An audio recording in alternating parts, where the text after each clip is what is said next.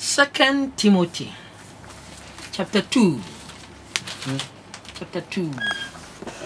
Timothy, woman, toso me no. Yeah. Eti me no chichemu. Eduonu 9 Eban. Eduonu 9 Eban. Wase na ense urade akọ abi se Okun. Okay. Nemum esese odwoma nipa nyina. Obaya dan. Ohunu nkyerɛkyerɛ. O meso nyame akọ nyame nipa se oyɛ dan. O de se odwoma nipa nyina. Ni ogidi. Ni awonyinni. Ni awotio. Do so omunya won. Oso de awodwoma idwoyɛ dan. Dwoma no. Okay. Ohunu nkyerɛkyerɛ. Eso ohunu nkyerɛkyerɛ. Oto ne bo ase bone ho. Na ode odwo kasa kyerɛ won a wone no edi asie. Wo ensemu. Amen. And do the onyini oso omunya won obone hwene no de wo fa odwo. For odwo ya den. E kasa kyerɛ no. Wana wani edi asie ensemu. Kyerɛ ne nsemu ara. Se ebia. Onyankopɔ bɛma wana adwensa kyerɛ. Akɔnokore no enhunu mu. Na won ani so atete afiri obonsama. Na wani so atete won afiri obonsama wa kyerɛ won se wanya de opɛ no afidie mu. Amen. Amen. Na fa the book of Jude. Now quite this. Only one, chapter 1. Verse 22. Okay. Jude 22. I say na achinjefo. And so muhu won mobo. Amen. And one you know mo Gyimah chinyidi aye no. And kase he me nyame akwa na me kasam na wo me pasa me kasam na wo nyimini na wo kase he me timi akasam me Jeffrey so da bi no mobo se no so ye yare and the senior said you hu ayare fo ne ade a hu mobo no obi nso o ye tesa nso no fa nso no so ne yare no na hu no mobo na ye no hu adwuma nyame ya do a wanyu ani na ochina obaji wadi amen but what you say enti ma osofo enne obi a onyini ntum enya manso obi a okasetia enne ni nya ntokwa efrise Yesu pemu preach ye binum ansakra so Peter preach ye binum sakra but what you say e binum ti Yesu nyamesem wa ansakra Yesu ni ho na Peter ebe kan Yesu ho asem omo ye den omo sakra ye Peter no machi Paul ba ye no e binum sakra wo Paul an nti nyankopon nyansem no de wanye ni ne no ochina obaji adi de wanti wase ne no ochina bi obete asem na se wo kwan foforo so okay enti na say bre na Yesu bre so no ma nyina ndi no ebum ba gidi Petro bre so and Petro bre so ma nyina and okay enti ya bre so sane beti ba se bi mu so nyindi obeni sareti enti ebre be ba omo so betimi age enyina ewono jo abusia time with Captain Jesus and uti no di for OFOSUHENE and wode nyame asema to on de amaya wo kyerɛkyerɛ yen ede afa Bible ne ye two question free to abesi ha na question bu se nyina technical se no de Bible na to on ma o kyerɛkyerɛ yase no enu ti bebia wo bia no ubetimi aba emrepamu no ye bebia manatum na so aba abeka ye ho ewo enkoma ye twetwe no eho ewo hase na ye wura aso demo ne nyankopɔn tumi ne akyinjie ahodo ewo aso demo no obu akwa probitimi sumo obi no aba beso nyame difu ahwe nyame sofo ahwe aso demo adumadi a wodi no eho enu nkomo nya ne ye di odifo se so dipa ne nyini na de Yesu bre so no ma nya ndi on ba gidi opi Petro bre so nti ye bre mu so no omo nso omo nyini no so on betimi awo hɔ no saa na momu no ebre foforo bi beba wom so betimi aba bagie di no kore nyame asempa na watimi aka kire no enti papa sabri ya amansan nyina 18 na de papa mpese busan se asori dem na achinjie no se ne ekoso a etimi do hauba asori dem achinjie ekoso se we na ye ne kura na na wa na bre ben kura na onya saa chadie we kura pompon so mpodie ye ni bebi kura okofa de free ye na achinjie no atimi beba so wa asori dem me ka asori bi nso a asori bi nso a wo mu no ebia no onye saa adifu semi nande na odifu bi piemu ohonmo na achinjie aba mama nganjira how are the banner at the pounds bone at the pa a bone what you say inti oso ye wasore na ye nyi ni we de ofiri hin no konya adom no na oye se ni ade a ti asem ofiri mu ba me ba jo wuti ye wo Mark chapter 6 Mark chapter 6 me kan free 1 na ofiri hokwe na oba ni kurom na nasuafo no di nachi na homeda duru ye no ofiti ase kire won hia dan mu ye ni papi a wote ye no hu dwiri won no kan se ehin na we konya anwome ehin na we konya anwome yi nyansa ben na odi amanu yi na saa hodin ye a odi yo saa odi yo ne nsa yo saa de yi ne ase ne sen enye duadwumfo no mere ba no yakubu ni yose ni yuda ni simon nu nua no nyonu ni ana na nye ni nua ma enwo wo ye nchen ha yi na yes ntidua ma wo na yesu se won ze eni die modifo gini krom ni na busuafo mo ni ni fie na wantumi anye ahodin ni bia wo ho yarefo kakra bi ana ode ne nsabu won so sa wo yade na won gi a wanye nie no ye na nwanwa enti o manye nie enti ni Jesus Christ pemu no mpo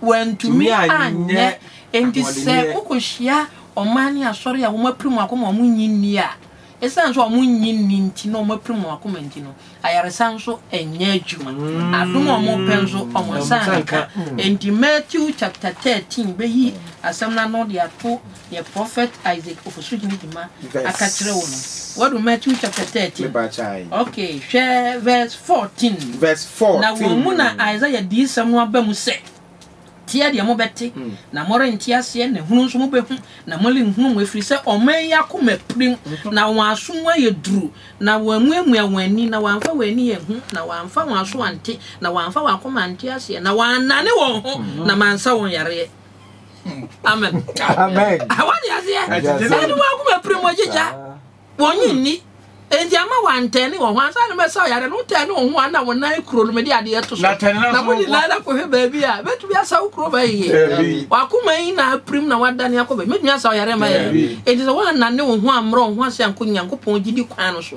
na ma sofo dada mu na edi akire yi e na ade ne de heavy de here na o yare ya wu da ko heavy da be ba jo di ase na ye disantre kire we de ha wadwen a mo be yare ya wu pribia na o wi nso abehunu se wanchi nyankopon adom no a ye adom no nso no ebebo o baby aso ye den o kon amen enti die teno fantastic wanje adom na ndi wa adom ya ayaresa no adom no fie urade o se gidi wanye ani a Revelation chapter 21 verse 8 say ji a wanye ni ntim heaven also o kono so unko Revelation 21 verse 8 was it na ehufo ene wona wonyinnie ene atiwade yo and wonyinnie ne udifo ne adwamamofo ne adutufo ne abosonsofo ne atofo nyina benya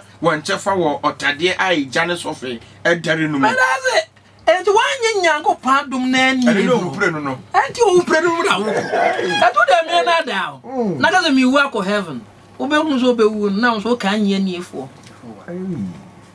se o yare na da okra po na bia odifo mpapa se me ba ewrade abasane adom na ye adwuma no wonyi de bi enya sa unyi na de sa no wawu wuko who can go heaven?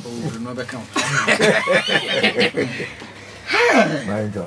Minim so obi apo nyame difo ayaresa bi pen a minim but we betimi aka ho asem bi di akire me so obi apo nyame ayaresa nyame difo bi ayaresa bi a ekoso radio say no so me de mu nya no atim no de akoto ba bi foforo ne ye bo nyom asese obi e pretty a o be radio na so tie na wo tia na o se mu wi asefo ne mu amotete asase so na mo mprim akoma mo se de ban na sen wi mu mo nhwe mo te se bo de wura mo ntie kiane ke wo be hu nyame abasa Isaiah chapter 18 verse 3 Isaiah chapter 18 verse 3 e ma fo me de ma nhwe me de ma so tie on ped was what ya, over sand the pans. But what you say, Yaminchi, Obi, our had the another phone, or for you had the answer of Fuma. We are of Fuma, any a child baby a quiet day, and that, pass off from that, no quan should that. As well be a tears. Movie as a fool, no more motias as so we see me posso frank. I know the banana. Moja, yet the banner was sent before so sure, yeah, share. Nasa was sent to Trobentua. Munti, amen. Amen. And what is a man for a frewo, yeah, or a frewo. Yeah, when you want that go when it's my point yet. Catch you be a prophet Isaac of OFOSUHENE. And now they Bible to form the children. Now, my brain is now some war and cry. See what, yes, Ubenyame. Emperor 7, about non swan pay, non swan. Ubeshiami war, number 1 radio. It will be our one cry, memo, how would you tia cry FM with you? Sir, said when you cry from Sana number 1, so Ubenian 105.3. You see, the 100.5 now, you're there. Which year was 7 per paper, team 105.3. About 4 crocker. Shami war CTV. See what, yes, will be more ready up when you're Mishana. Young Puebui, and I can not buy brass. Na odi nyankopon asempa ne yeden ekyerɛkyerɛ si ehu atiase ukoto kron kasro de biara obebu nyankopon mu nya obenya dom na mresem na beboa papa no yo sempa kani oyo odifo nyame ama no tumede ye ne ayarasa dom akyede enti odi gidi ne akokuduro na yeden ekasa na urade tie no na urade fa no so emma wa sori no wo som nyeden enada patriot yaze na ma bible enkyerɛ wo kwan ya the Bible na ya Gyimah yemfa na masori ni na mekowe no ni ade eno no enka hwe kura nya sori ni din kura ne hia na mum no se enam nyankopon akwan so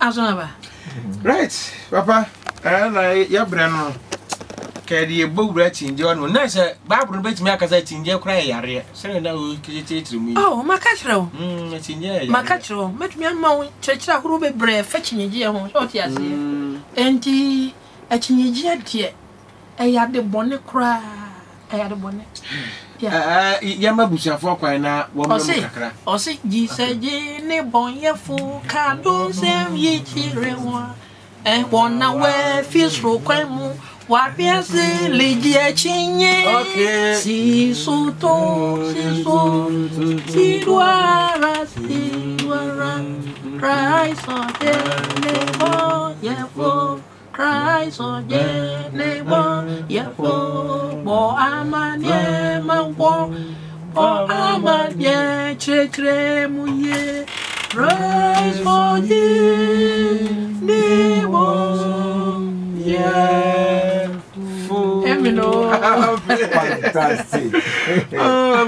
Odifo Isaac OFOSUHENE Gyimah erono na ode nyame asem ede amaye no mo gire se wasem bisa wasem bika fa Captain Jesus ne ye nkyerɛkyerɛ ho na next week die hey anya asem ketwa next week ebedu amaye mu nkomo nti oso beti e ba cho betimi afre sanya akra FM na utia na utie ago imak ni radio na kana e delay kakra nti wo fra ye beka halo no wo nti bia be sanya wona ya fa na o credit ni se kwa tu fra ya e fa ya na odum radio no na fe o kasa wie pe no wa bi o radio nkomo ni nyina wo phone no so fe wo be bi kwa na o kasa na kana fe na aba right na Captain Jesus aba nkra odifo aba beto am nkra enti wa woti enka bia no nya tiritiri ana ewo tiritiri kra na se na enu atu ya kana di apesa enti bia ubia rusima ena obedu ma mo nkranzo ne mpatem dia se mo bu market mu ana ahono mu ana mo wo afrafo ni abre pa oh hello good morning enka wonso acha odi be bia kasa free oh yo patch it you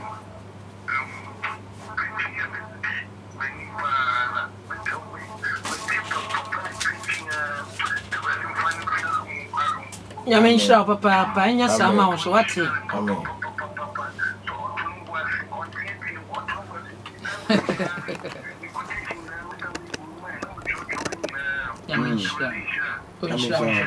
That's it. Hello, Patrick, do we be a casa free?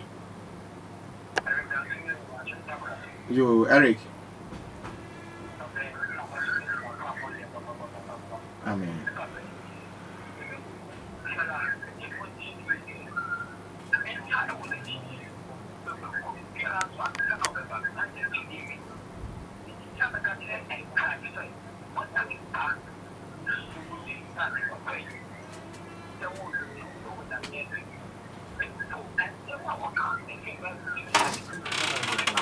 Yamin Shaba Papa. Amen. Amen. Yamin Shab, that's it. Also, bet me Abaso 0242357599. Hello, good morning. What are you doing, baby? I can say free. Joe, Patrick.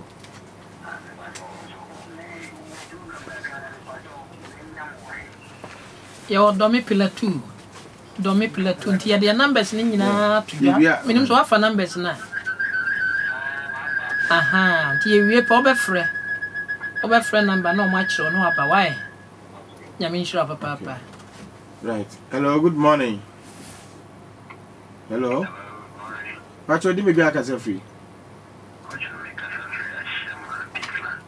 Joe, Patrick. Amen. Yeah.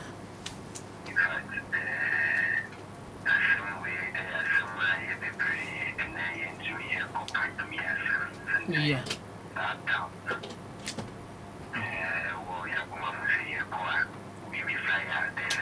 Yeah, Becca.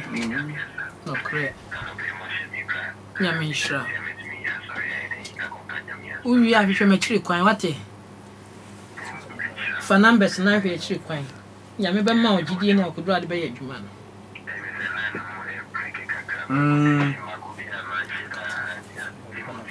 Okay. Second Timothy, why? Let me show. Verse 24. Okay, right. Hello, good morning. Hello, good morning. Okay.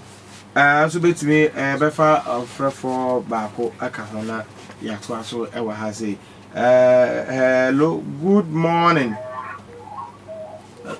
Good morning. Hello, good morning. Good morning. Hello, good morning. What's your name? I can say free. Yo, what's that? I'll be to say. Hello, Mama. Yeah. Yo, Yamiadum. Amen.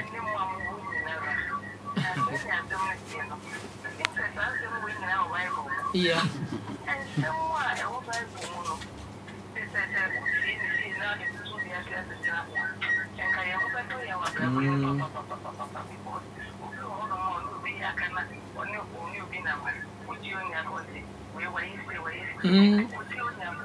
Entiano, and you so.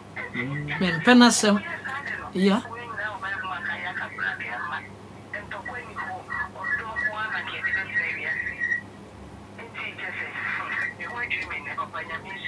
Amen. Amen.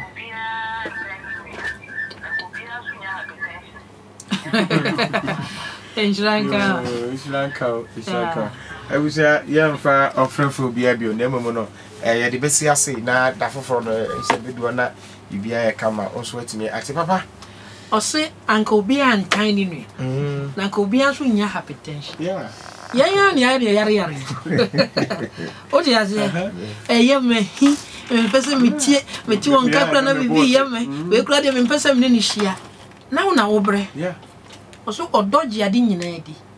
Or doty a ding or don't ya ding in mo, and it does so. Fine yammy drinit na woman. Nothing yammy a command, Nanti.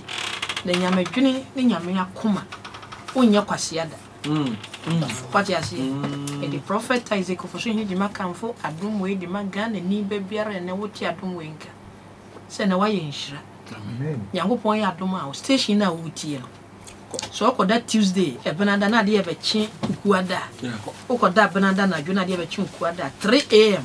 Wednesday dawn 3 am. Eno so ubetie fino 3 na akopem 5 so de ne waye den. Wati si yehu atia so ubenya adom.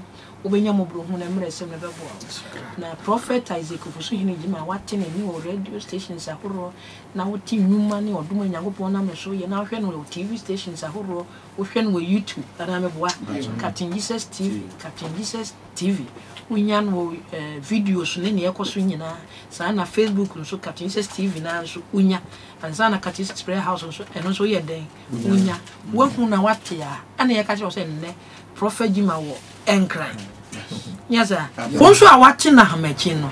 Ka kire wo nua, me pa twa mo amote no. Mo nkan kire mo nua no. Mo am won kronkron so amote, mo mfra mo man na e won kran. Won we wo ka so ne akosombo ne voter ne cape koso ne nko. Fra won se nyame akoa no. Odifo Isaac OFOSUHENE Gyimah wa bank kran. Do me pillar 2. Na mo mfa numbers na akwa me bebobo no. Mo mfa mama busuafo. Na mo mfre. Na se aha na betu ana mo aba. Se yehu atia so obenya dom. Ubenya mobrohunu na mresem no ebeboa oje be yode amen ene kwa me nsa na mebo mpaye no yeah ine na jetie ni number sia de ma we no na ofre ebra wonam koma wo ba no de di kan eye 0242 35 75 99 0242 35 75 99 afei 0244 68 15 07 0244 68 15 07 Ena 0246 37 51 34 0246 37 51 34 Ena fi 0551 97 96 68 0551 97 96 68 Nikatokra na fa numbers ni nyina fa no boko na be kire wo kwan yetwatokra fa ba kunya ba ko eye 05 na efre 75 734 952 0575 734 952 na me sia dem nyina ofra efre number no titie ipampeti na yeka se enya kwadwo na mfa ba ko pe fa no do bi obefre bia wonya no benya sabu bomo mbio sabu 0242 35 75 99 0242 35 75 99 0551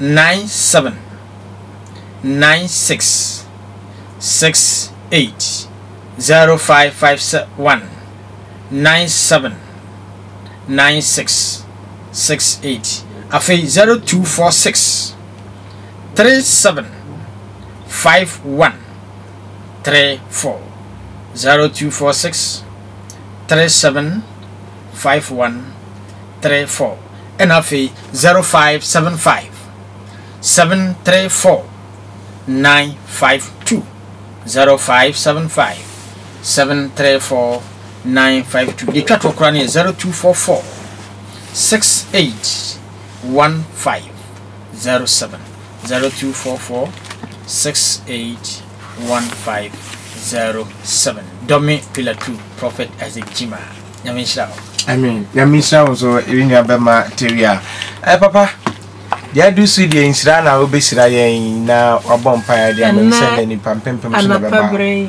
megina me na so save radi akoa amen na megina o my Ghana henkru yes mesre Nyankopon adom ne mo bro hu a ebro ade nyina so e de me Nyankopon man amen efi ya man pani ene won wa bua na mamu enchichire nyina mu amayefo ene oman no bambofo mpanimfo ne dodo biara da ba no a wonyina aka bom no man to yakoso Awurade asofo akyerɛkyerɛfo sempakafo adifo nyankopɔn adwumayɛfo enyina namde akra nyina so ba Awurade nyankopɔn anim yɛsra adom muburohunu enhyira ne asomdwe ɔmanwe Awurade nsi ɔsɛfo ne hyehyɛ bɔne apam sɛ ya de biara ɛde awudie ɔman nim kanko ɛsɛn akyire no yɛbrɛ ne nyina ase wɔ Yesu dim amen Awurade asomdwe ne obi antena me di parent nyina ɛhyɛ Awurade tumfo nsa awofo obatan no nim de ne babeti